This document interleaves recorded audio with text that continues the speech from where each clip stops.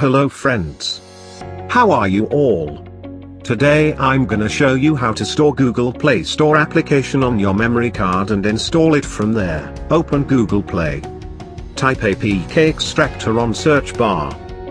Install APK Extractor app on your phone.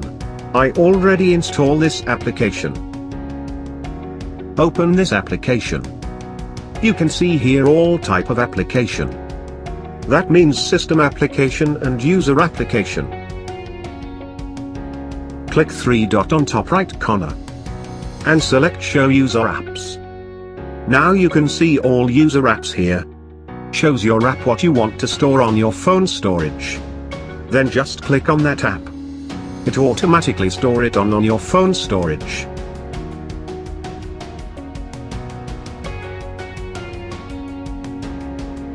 It's time to check. Open your device storage. Now open extracted APKs folder. You can see my extracted apps. I want to check app details. You can see app size.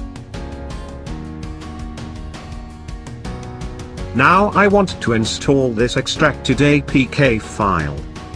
You can see here this APK file working.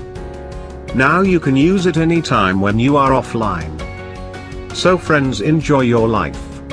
And feel free to comment here if you face any problem. Please hit subscribe and stay with us. We will back with another important video.